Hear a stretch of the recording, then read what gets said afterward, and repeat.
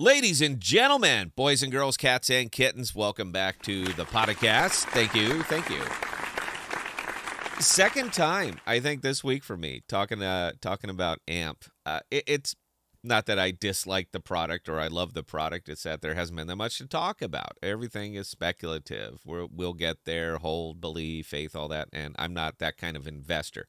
But with the grayscale Zoom call and Tyler on there, he did drop a couple of bombs. So I thought, you know what, let's go ahead and revisit it and actually take this one apart just a little bit.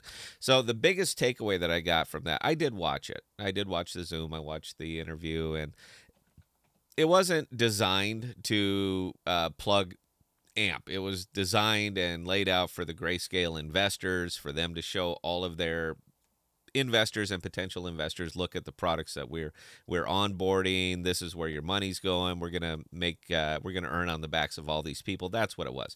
But it was an excellent chance for Tyler to get out and talk about the product, so he did. Now, the biggest takeaway that I got from this one is the imminent, and I think he said next week. We'll see, know for sure, of the SDK. Now, Flexa is an ecosystem. They are absolutely an ecosystem. They do not have the manpower to drive usage, not by themselves. You need a team. You need lots of different individuals, lots of different visions, project man. I mean, it's a thing. And Flex has never been about that. In my opinion, I don't know, man. I'm not in the room. But in my opinion, they've never been about that. They've always been about being an ecosystem and letting people build on them. Tyler confirmed it. So I talking about this a year ago, and you're wrong, and I'm not. All right. So the SDK is coming out, the software development kit. Now, what this means is that anybody who wants to use crypto payments, wants to use Flexa to process their crypto payments, can use Flexa to process their crypto payments. We've been holding out. AMP's been holding out, waiting. It's going to be on Amazon. It's going to be on Shopify. It's going to be everywhere. Just wait. And it wasn't, and it doesn't need to be at now. It just doesn't. It's great if they do, but you can do it yourself now. That's the funny thing about the SDK. Anybody can utilize it. Amazon, if they want to, they can, but anybody can. Solana Pay can utilize the SDK if they'd like Flexa to process their crypto payments. They absolutely can, but for me, I've never seen crypto as the value of this. I get it. I'm dead wrong. What do I know? I'm just a boomer. Someone called me a boomer on my comments. I had to look it up. I didn't know what a boomer was.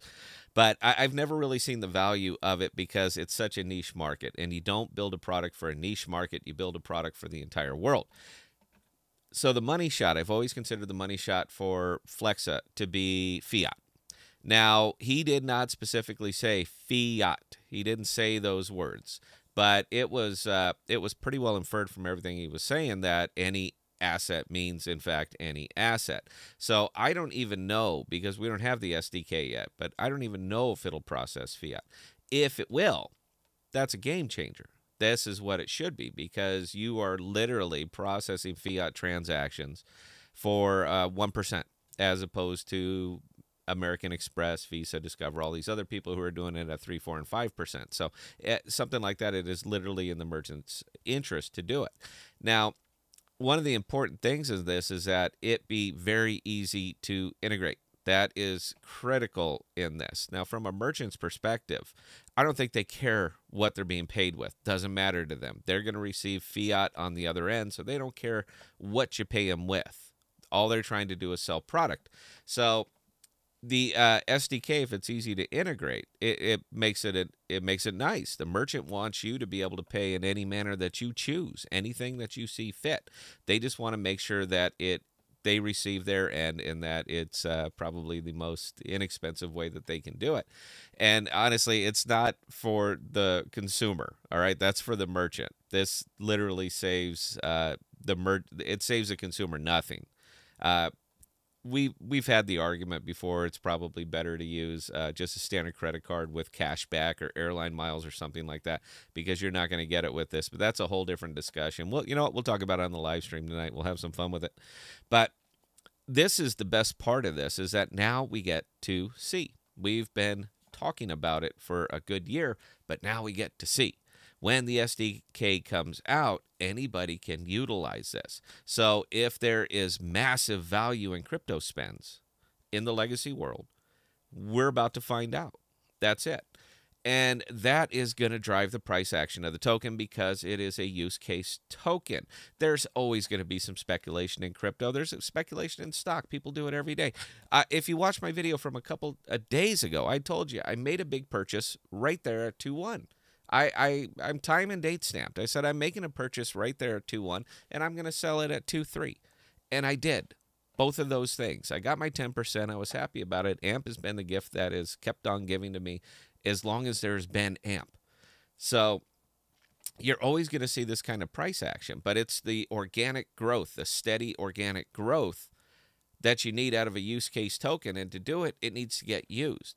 Now, the SDK will allow it to get used. Is it going to moon? You know what? No, it's not. Disagree with me. You know what? Leave me the hate comments. I love those because I read them on the live stream, and our folks get a kick out of them. So if you vehemently disagree, please leave me a comment. I'm not going to make you famous, but it certainly it helps my show. It's not going to moon. All right, it ain't happening today. It ain't. I don't see it this year. Maybe next year. I don't see it there either. I mean, this is 3, 5, 10 years out. It's a long time because from a crypto perspective, it is a product that's built for a consumer that doesn't exist. Crypto people are not going to spend their crypto, not in the volume necessary to get this out, to really, move the needle on this. So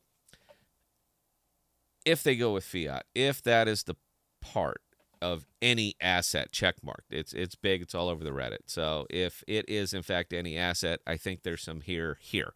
If fiat is not quite integrated there, it's neat, but it's still niche, so I don't really see it blowing up. But the best news is that in a week to 10 days, I'll give them 3 weeks, that when the SDK actually releases, we get a hold of it, we can take it apart, and we can run some tests, then we'll know, just like that. So it's a great announcement in that the waiting game is over.